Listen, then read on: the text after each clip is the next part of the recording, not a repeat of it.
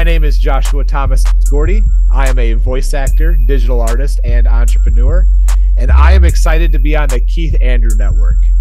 It is an honor to be featured on this show, as I feel you do a fantastic job of promoting a message, using your gifts to find success while facing adversity.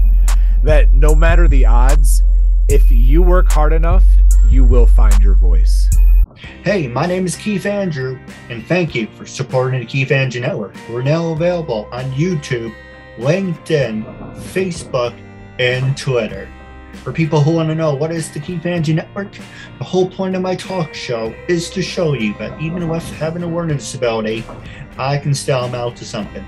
And at the same time, I'm able to turn myself into an example for people out there dealing with any types of learning disabilities and disabilities to never give up and prove people wrong.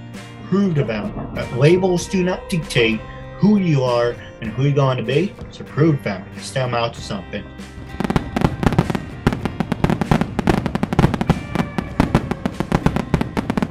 Ladies and gentlemen, welcome to the Keith Andrew Network, available on all social medias. Make sure to follow the hashtag Keith Andrew Network, and make sure to like and subscribe. My guest, it's a great guest, only here on the Keith Andrew Network, exclusively on the Keith Andrew Network. He already introduced himself. So with that being said, 28 minutes, almost 29 minutes, freedom speech, self-expression. You can say anything you want. I have no cards up my sleeve. Let's have fun with it. The first question I want to ask you is, tell our audience a little bit about yourself. Oh, for sure. For those of you who don't know me, I am a professional voice actor from Michigan. I'm best known as the voice of Buzz, the lifeguard dinosaur from the mobile game Brawl Stars. That's by Supercell. And you may also know me as Pablo the gorilla from the kart racing game The Carters and The Carters 2 Turbocharged by Pixel Edge Studios. I'm also the bug teacher on a YouTube animated series titled Madtown, as well as a few background characters in a short animated film called Monkey and Cat by ARG Cartoons. But yeah, I started my voice acting career. I actually attended my first Comic-Con in 2015, and that's when it started mostly for me. Where I was in my life at that point was I was actually a floor manager at a fabrication place, and but I was like living someone else's dream at the time, and I was in a really bad spot. Like, I didn't really know where I was going in my life. Like, I didn't really finish college or anything like that. I struggled in high school, middle school, and like I didn't have any motivation to do anything. So I just basically followed the path. And I got to the point where I wasn't happy with anything. And my wife, she got me tickets to Comic-Con, which honestly, I didn't even think was even a good idea at the time, which because I was just like, why do I care? You know? But the whole experience ended up changing my life because, I didn't really, I didn't go anywhere, go there to that specific one to see anybody in particular. So I just looked through all of the people who were going to be there. And I focused on Billy West, which is one of the pictures I shared with you. And, I was looking through his resume. I was just like, as dawning on me, all of the voices that he did. I was like, I love Futurama. Like he voices like half of the characters on there. He's Fry, he's Zoidberg, he's the professor, he's the red M&M. He was Shaggy in the Scooby-Doo on Zombie Island, just that one movie. And dude, I was just getting so impressed with this dude's resume. And then I listened to the Q&A, and he's super inspirational. He's talking about the recording the old M&M commercials with the Santa Claus and stuff, and then I went and saw him, and I had a really good conversation with him. And and then on the way home, I just decided that was going to be the path I was going to pursue. And then when I got back to work, the guy, I was talking to the shipping guy about it, and turns out his dad's a voice actor. I'm like, okay, apparently these guys are everywhere. So he gives me his information, and then I end up calling him. Like he was an audiobook guy. That dude's Jack Bear was the dude I ended up running into. Um and yeah, he talked to me, and then he ended up inviting me into a voice acting guild for the local area around me. And I ended up attending one of those meetings, and then I met my voiceover mentor there. And it was just everything lined up in like the next 2 weeks. It was just like I decided that was what I was going to do. I found motivation. I got out of my rut, and then now I was attending meetings, all within 2 weeks. It was like definitely some kind of divine intervention. The universe was guiding me in this direction. It was super. It was a wild feeling, and I didn't stay at that job that I was in a rut at. Like I left like immediately. And I was like, I'm going to be a voice actor. And then, of course, that didn't work out right away, because it turns out you got to work. You got to put in the work. You can't just like quit your job. And like, I was like a nobody at that point, so I had to get another job. But like at that point, that was the first dumb mistake that I made, was just like, oh, yeah, I'm just going to just up everything and just decide that this is my path now. It's just going to work out. But yeah, I got a really good job for in the meantime, which actually it ended up working great, because the next job that I ended up going into was kind of like a smaller company. It was a bigger company, but the division was really, really, really like new.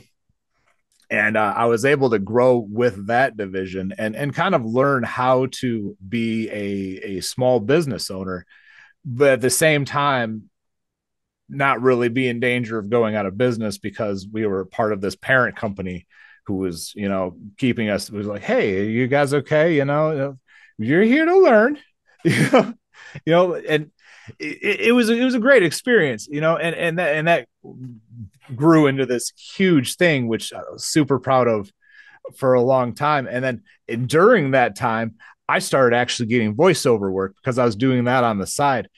Funny enough, my first time I was in the Carters as Pablo the Gorilla, I printed and faxed them my voiceover contract while at that job.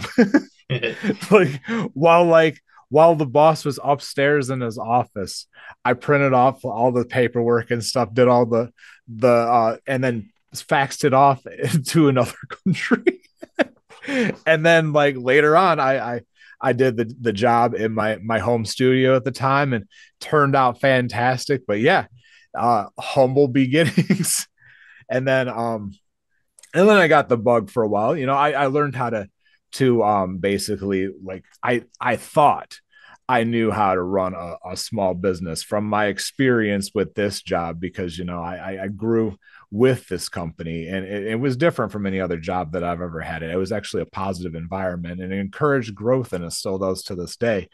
But like it kind of gave me some false confidence, because the second time I tried to do voiceover full time, it lasted about as long as my money would hold out, because like I still didn't really have any networking experience at the time, and I was just really just kind of grinding and hoping that something will work out. But yeah, I was just like, I just need to dedicate all of my time to this, because I've got it now. But the thing is, like, I fell immediately on my face, because like I didn't think about insurance, you know. And then my wife ended up getting sick, and it sucked, because I was sitting next to her while she was like in the emergency room trying to find like health insurance over the internet. You know how reliable that is. And so, everything up to this point has been a really big learning experience. But in that point, I ended up getting the role of Buzz from Brawl Stars, and that's been life changing. Like that's been such a huge experience, because that's opened up so many doors. Like I have a character that's got memes. You know, I could I can look up the character on like when I'm in a chat room and I can just go to the gift section. I'll just type in Buzz and I'll just be like, oh my gosh, I got so many of this character and stuff. It is super surreal.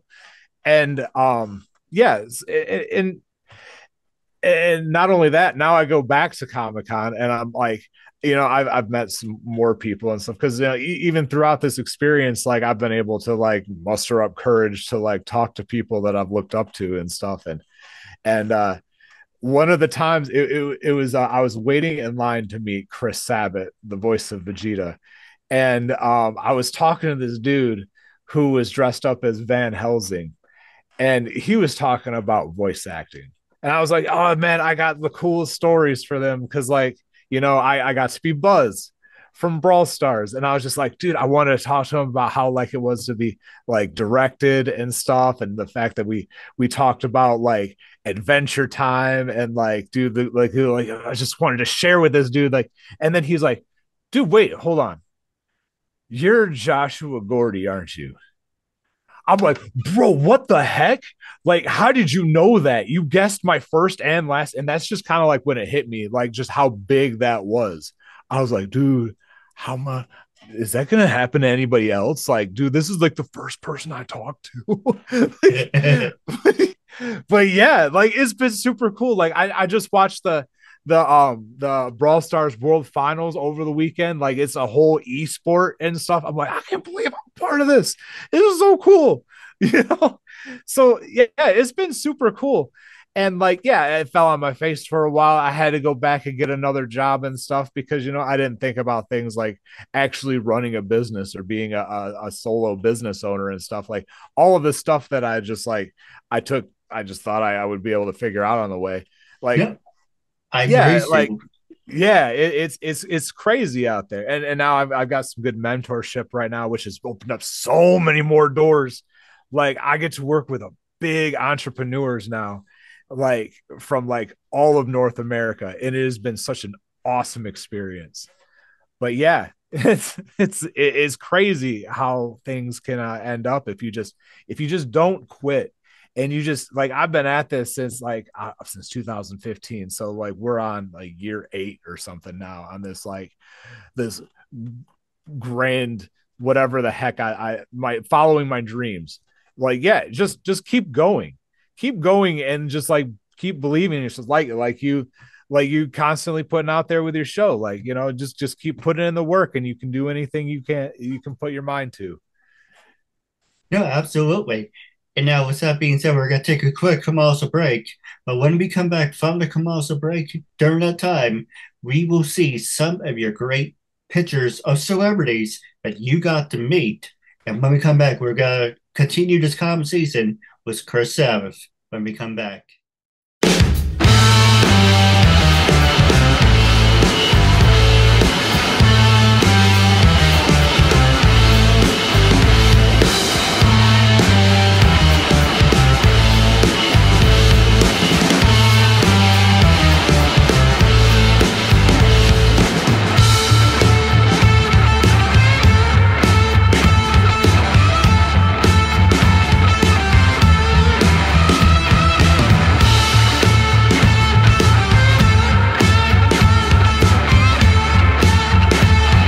As we just saw from that quick commercial break, some of the great people you get to meet, wonderful people, and it will shout to your family too. Your wife is actually a voiceover actress. She's more than welcome to be on the show. And maybe, hey, we can do a double interview. All right. Yeah, she was a co-star with me in Monkey and Cat, and she ended up playing the little boy for, for that one. Yeah, one of the kids in the grocery store that the characters run into. Actually, one of the things you mentioned your cartoons that you worked on, and you mentioned being a meme. As you know, I don't know who created this, but honestly, if you have a green screen, you can turn anything into a meme. If you are allowed, you don't have to do this. Wouldn't it be funny if I had some of your characters, if they have a green screen, so while we're talking, they're also on the screen too? Hmm. Okay. because there's also, I know they do this in other countries too, but I'm not computer savvy. But there's a T-Rex where you're doing like you're talking and the T-Rex randomly appears on the screen. It's really cool. Oh, nice, nice. Where it generates over the face and stuff like that. I have Oh, seen those. Those are pretty awesome. but the question I want to ask you now, it's time for the Dragon Ball because we talked about off the air. When you continue in your story after you were talking to this person, what was the meetup when you met Chris Sabbath? Because I met him as well. But what was your Okay. experience like? Well, the first time I met him, I actually met him twice. The first time I was a little bit more green in voiceover, and I really, really wanted to network with him. So, it was kind of awkward. I asked him for like, I was like, hey, how do you get into voice acting? And he was like, oh yeah, dude, like, dude, you just gotta, he gave me his card and he's like, yeah, I'm always looking for people.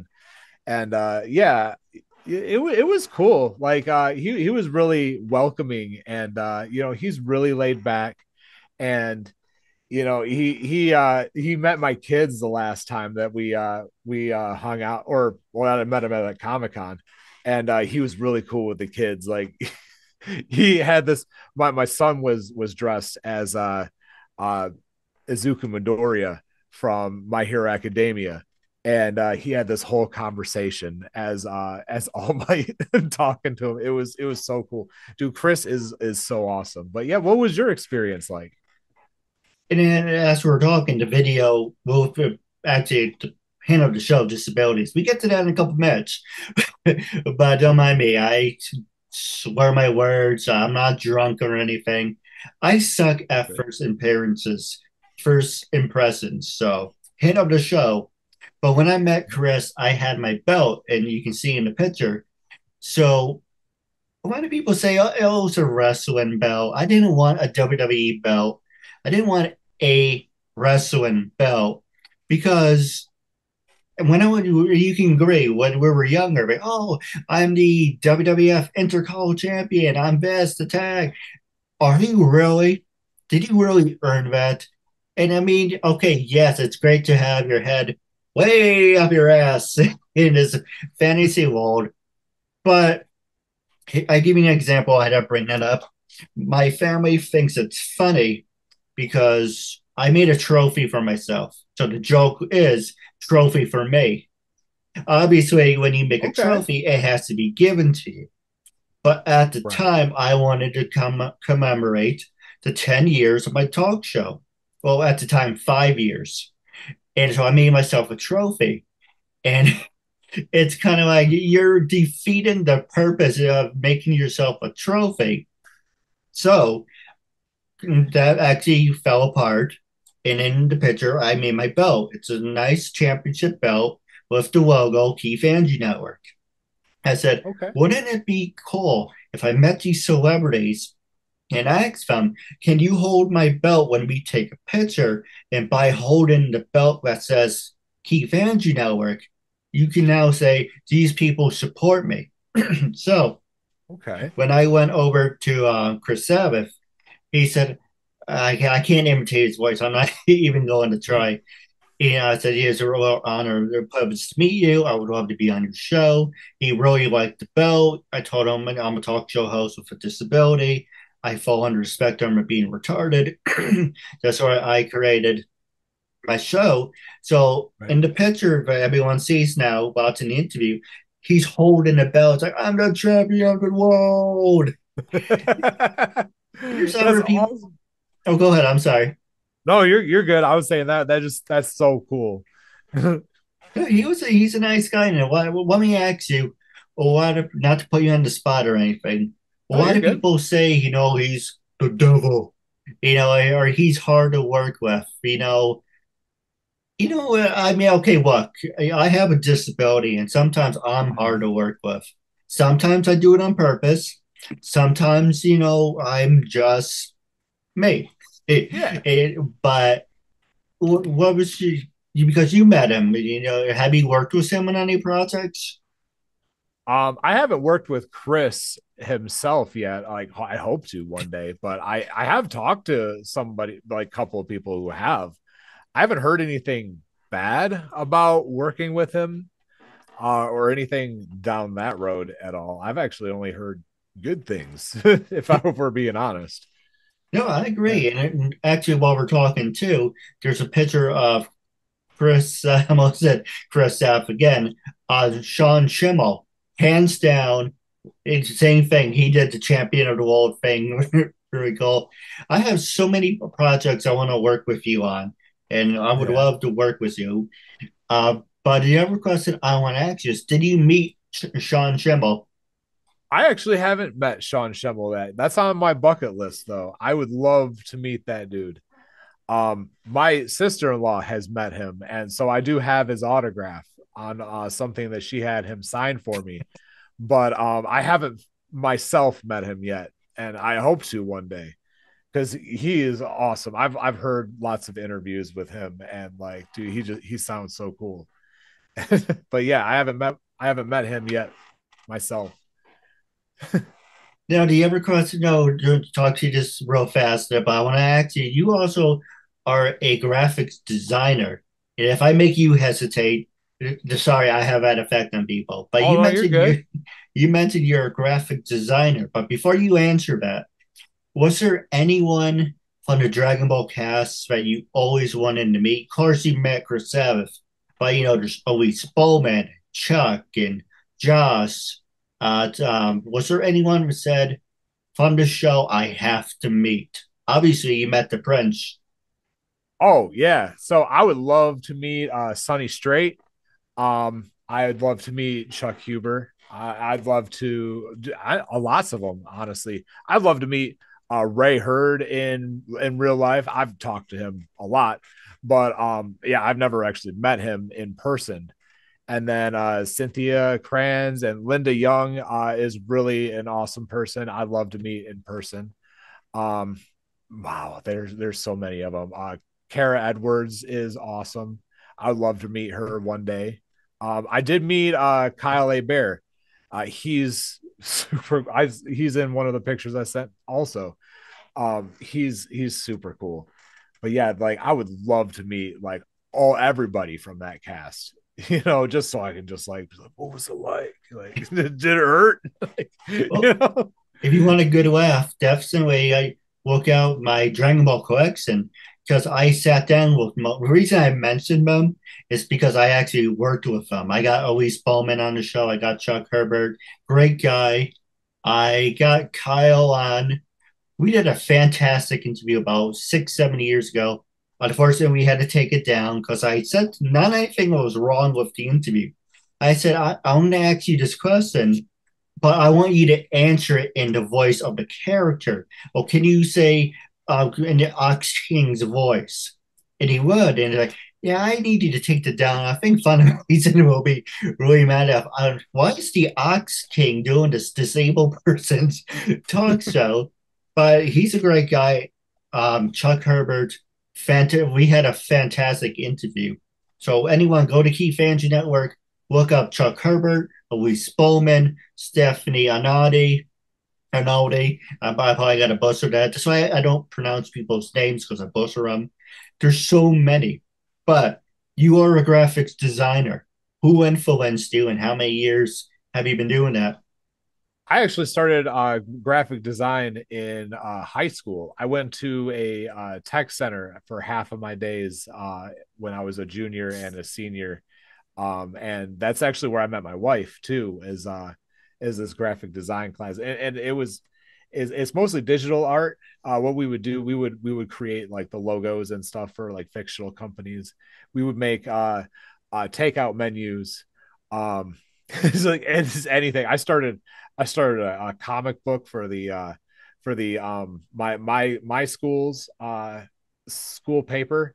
It was a different school because I would go to my normal school for the first half of the day and then this school for the second half of the day. And yeah, I would make the comic for that. And then it just kind of blossomed into like I created my own company logo. I don't really do it a lot for um I should get into doing more commercial work as far as graphic design and stuff.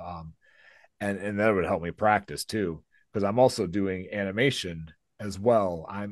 I took some animation courses in college, and I did a couple of YouTube shorts at one point. They got kind of lost to time because it was back in the early YouTube days. And but yeah, like I'm starting to get back into that again. And then I started storyboarding and animation. So eventually I would like to I'm putting together a pilot episode, a pilot animation. So yeah, I'm getting back into the digital art there, but mostly self-taught. I did a lot of like the high school and some college. I did some art in college, but I've never done like full commercialized or anything. It's mostly just voiceover that's been commercialized. But yeah. Now, now it's the last 5 minutes. I'm going to pass it over to you because I want this to be interactive. It isn't just one sided. Was there Okay. anything you want to ask me? Anything you want to promote? You can ask me anything. I have no cards on my sleeve. Yeah, I just so like tell me a little bit about like what motivated you to get started with this show. I'm going to make a long story short. I fall under the spectrum of being retarded. That Okay. I mean, I could pass, and Yeah. that's a compliment or anything. But that's why I say I fall under the spectrum. Um, Make a long story short, I'm the youngest out of four brothers and one sister. My brother, I wish I had a dollar for every time I said this. My brother before me said, I don't know what to do with my life. I don't know. I went to college. I have this degree. I can't use it for anything. And so my parents were like, go talk to your brother, go talk to your sister. They can point you in the right direction. I said, what about me? What about you? One, you piss people off. You don't shut up. You have diarrhea of the mouth. You constantly provoke people, not intentionally, but you provoke people. You're not educated and you're not qualified. So I said, screw it. I'm going to show you with a disability. Look at what I'm able to accomplish. And for 10 and a half years, you can see the progress. Look at the expression of the WrestleMania game when it came out was bigger, better, better. Well, Yeah. you can look at mine and say decent, okay. What the hell am I watching? Because you see a process from season one, from holding up a camera from the reflection to now having a split screen with the background. I don't have to decorate the background anymore. It's professional. I taught myself this 24/7 every day. So say 24/7, 7 days a week, 365 days a year. I taught myself at a slow pace because if, for an example, when I was in high school, they used to give you multiple choices. I'm Hmm. like, okay, what is the A, B, or C? Okay. Can you read it again to me? Okay. Oh, is it answer A? Is it B? Could you give me an example? I'm not saying give me the answers. Can you give me an example what A means and what how A is different? Because I learn at a slower pace, and I'm like, Jesus Christ, Keith, you're retarded. But on the anyway, I talk to my hands. We're gonna make it wonderful. It's gonna be one. We're gonna make it better.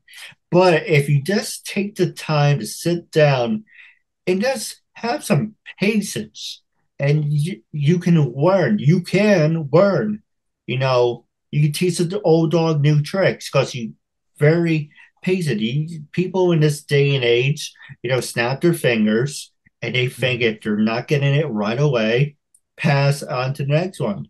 I bet you when you did your auditions, people were like, either you're gonna do it in the first 30 seconds or make friends with the door.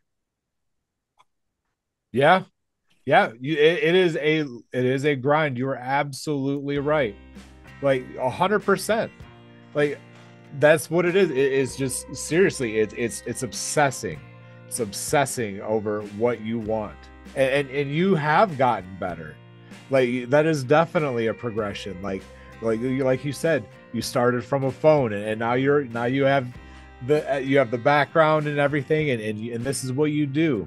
Like, yeah, you're absolutely right. Like, and you're over like you're over 1,000 episodes into this in 10 years. Like, Okay, that is awesome. I actually have binders full of Ace. Now, unfortunately, I'm running out of space where to put them. I know a lot of people can make a joke about that. But you're actually episode 1066. 1066. 1066. Nice. And that shows you if you have the heart and passion, you can accomplish anything. I do have a couple questions for you off the air. We're going overtime now. Oh, you're good.